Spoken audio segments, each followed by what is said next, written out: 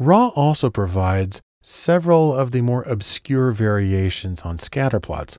One of these is the convex hull, where convex means a shape that never goes in, it's never concave, that's drawn to surround the points.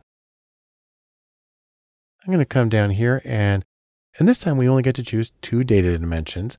I'm using the movie data set again, so I'll just bring in rating on IMDb on the X and total domestic box office, the earnings, on the Y.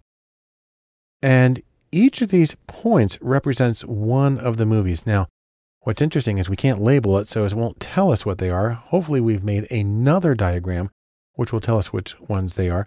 But what this does is it draws a shape that is flat or convex. It's never concave. It doesn't bend in, which gives us an idea of the general shape of the collection of points. And so you can see that it is still basically uphill, and it's kind of long, kind of narrow.